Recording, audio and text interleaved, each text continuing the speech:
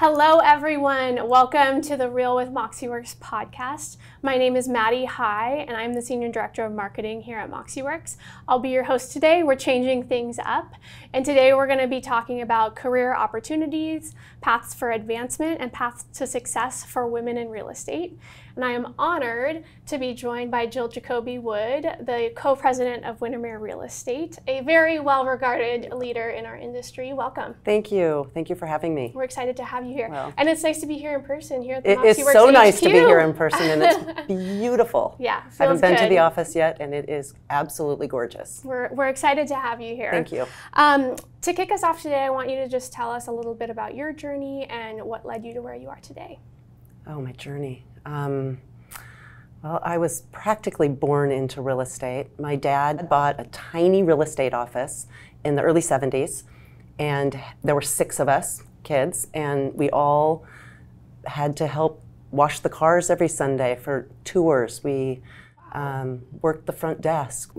I sold real estate. I managed a real estate office, and then I became general manager of a 5-company office, and then I came to work at Windermere Services Company, which is the franchise arm of Windermere, and thankfully I get to work with my husband and my brother, and we all have really different strengths and weaknesses. That's great. Yeah, and so I feel really fortunate at my journey in this business. It sounds like you've had experience at every level. Every level. Of real estate. Yeah. So Windermere is one of the more well-respected, independent brokerages in the country, and I know you're leading our e-company. You're approaching your 50th anniversary, which is really exciting. Congratulations. Thank you.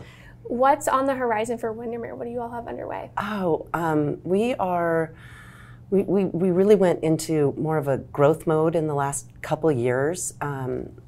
We acquired Lion in Sacramento, for example, and we love that company. It's so well respected. We are looking to grow in the West, not go nationwide. We're trying to just build up the areas where we already are, but we really do it through relationships. So we are not growing for growth's sake at all. It's finding the right people who want to be part of something bigger, and growing through their communities where they work and live. Sticking to what you do well. Sticking to what we do well, yeah. I love it. That's awesome.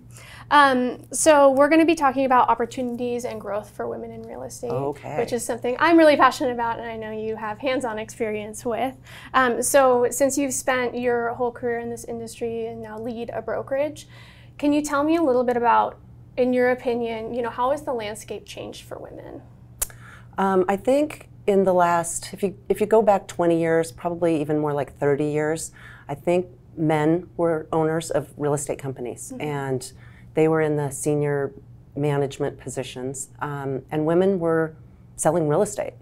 And I think it's also the advent of, we need 2 household incomes in most of our communities to live, and so women have figured out childcare for their families, for instance, and so they are able now to take some of these managerial roles or the executive roles by companies, and so it's become more opportunity for women, I think, because of that. Yeah, those dynamics are shifting. The dynamics are definitely shifting. There's more available. Yeah, I still don't think we're there. Yeah.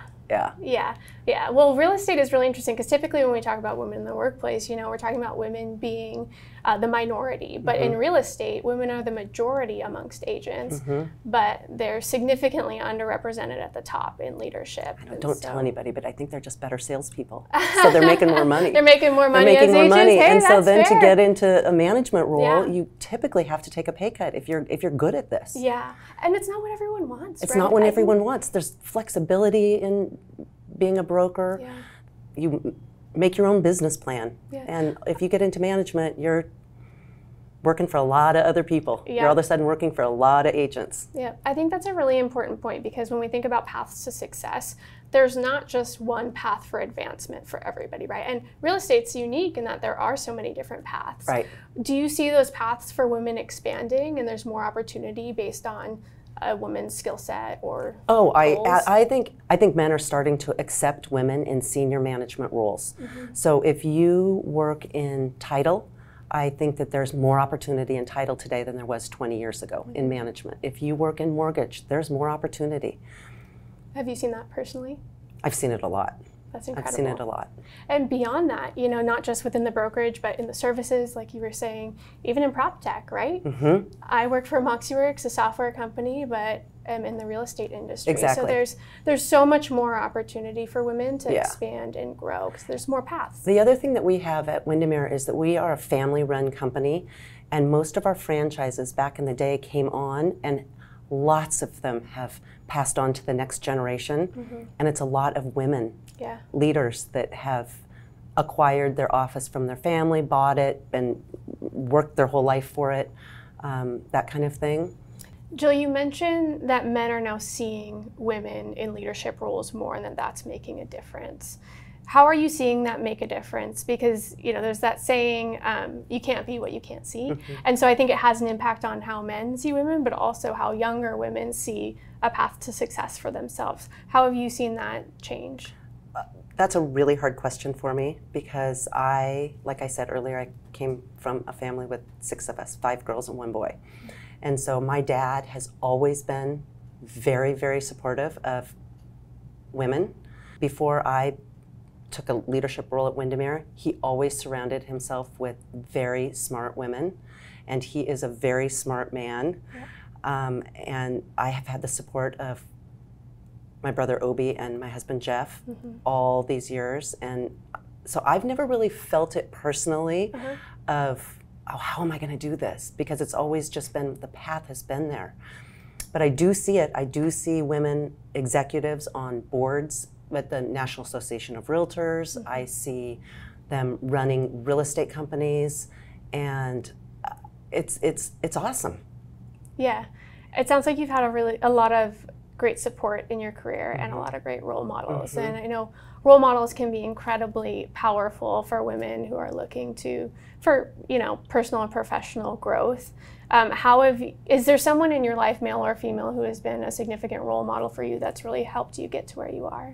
I don't think she knows it, but she was probably my dad's right-hand person for many, many, many years. She started the Windermere Foundation.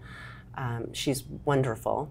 And from the time I was probably 15 years old, I just looked up, I just watched everything that she was doing, and I don't think she even knows that I did that. What did you learn from her? I learned compassion. I learned, know that there are 3 sides to every story. I learned that women can be around a board table and have a voice. She was never afraid to share her thoughts or opinions, and the men in our company listened to her. So I thought that's just what it was everywhere. You know, I didn't know. Yeah. So I just feel super fortunate that I had that experience as a woman in real estate. That's powerful. That became your norm. That became my norm. Oh, absolutely. Yeah. That's my norm. That's incredible. Yeah. Across the board, we talk a lot about self-doubt when we consider women and growth opportunities.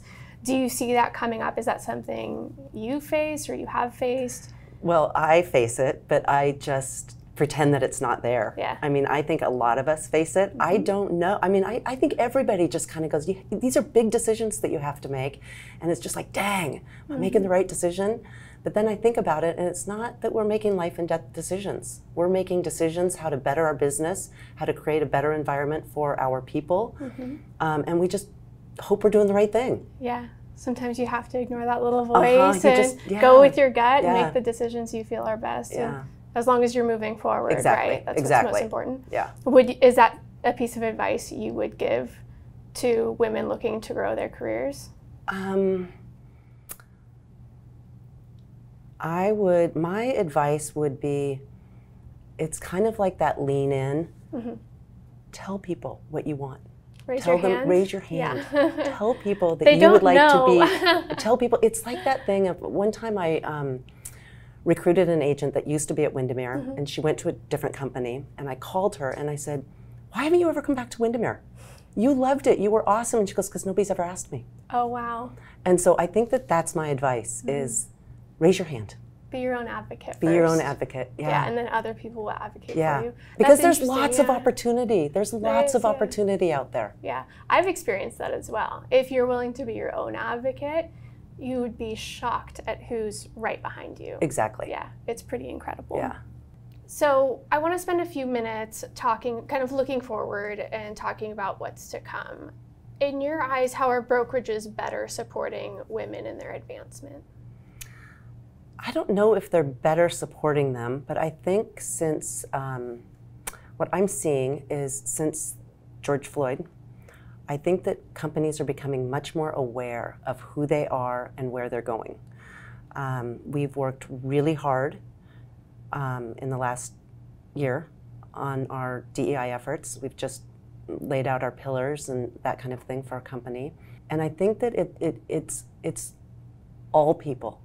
It's making sure that all people feel included and have opportunity in our industry, in our company, in home ownership. I think all of those pieces are really important. I think so too. It's great too that this industry is already a people first industry, right? Yes. And so as a people first industry, making that shift to understanding how you as a business have an impact on people and being not only aware of that, but proactive, right, is really powerful. We not only have an impact, we also can set a path. We can set the path. Interesting, yeah. You can almost define the future, right? Yeah, that's incredible. I really wish that. Is there anything specific you all are doing in those efforts? Oh, there's a lot that we're doing right now, and it's work, but it's also been very rewarding. For instance, we just finished a college internship program at our company. We had 8 students from the University of Washington that come from the School of Built Environs, which is real estate, architecture, urban planning, that kind of thing. And they all had backgrounds of instability in housing. Many weren't, they were first person in their family to go to college. They came to work they came as an intern at Windermere and learned all aspects about real estate. Wow. And then they presented their projects at the end of their 10-week stint, and every one of them either changed their major or told us that it changed their lives. Wow. So it was really amazing and really fun to be a part of it. That's true local impact. It was really great. So that's amazing. Kudos to you. That's incredible. It was kudos to them. Hey, they were awesome. They were awesome. They wrote, one of their projects was to write how to set up a program about how to get people of color into our industry, and so they came up with a whole scholarship, mentorship. It's awesome. Solving real problems. Real problems. Wow, that's powerful. Yeah. As brokerages make this shift and continue to, right, because this isn't new, even though there's more of a focus on it, as they continue to focus on DEI and empowering women, empowering people of color, empowering everybody, what change do you think this will have on our industry? So I think it is making people aware of our past, of what our true history is in this country. And so if we can change the course of that, we can start changing the course of wealth for people of color. We're going to be in a much better place. We're going to be in a much better place. Thank you. Any final things you'd like to share?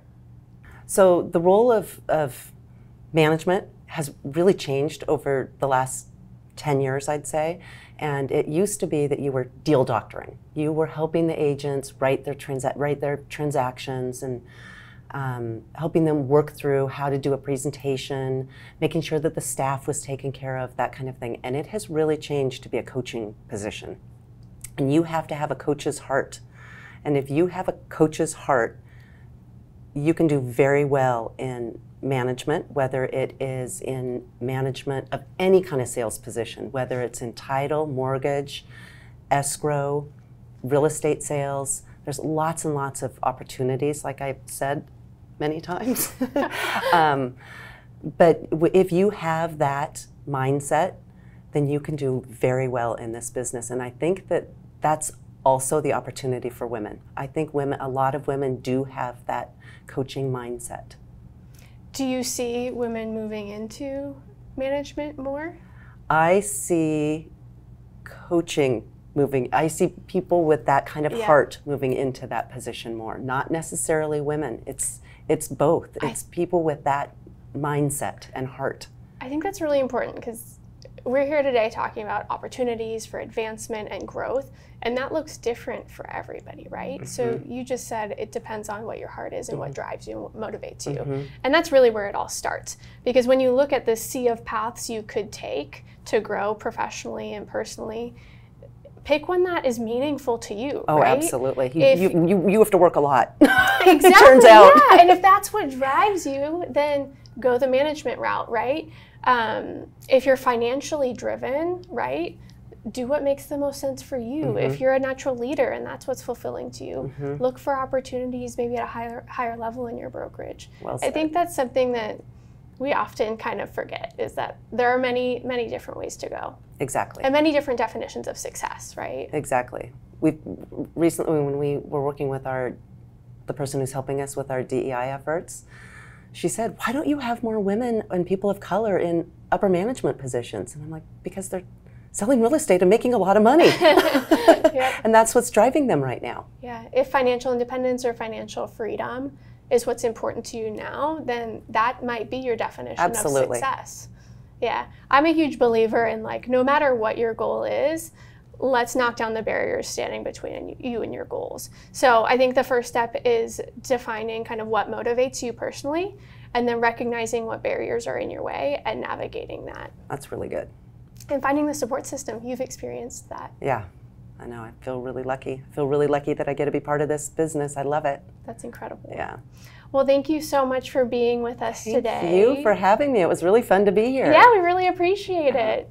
And thank you for everyone listening. We will see you next time.